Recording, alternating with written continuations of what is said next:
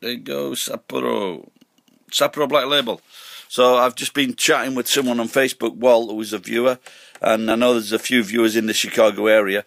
So, but he told me about a shop in Chicago area called Binny's, and they sell lots of Japanese products. And two I can definitely recommend is Sapporo Black Label and Sapporo Reserve. They're two very nice beers to go with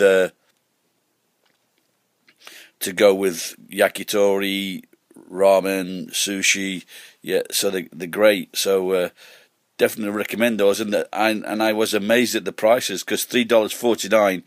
Now, if you go to a local supermarket here, it's if it's not discounted, the price is about $3.38, and now the yen and the dollar are parity, so it's the same price. So you can buy Japanese beer in the same price in America as you can here.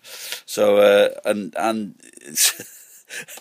believe me, okay, yeah, I'm forgetting. Okay, I know that Budweiser and stuff is like $1, like $1 a can, but that's piss. So, and maybe even the big bottles are like $2, but this is a far superior drink. So Sapporo Black Label and Reserve, Sapporo Reserve at these Binnies. Give them a call, see if they deliver. They've got lots of shops all over the lake, it would seem, or near next to the lake. So please come by and get some Japanese beer down your throats. I usually have that stuff every day. So we're in Kirin as well. So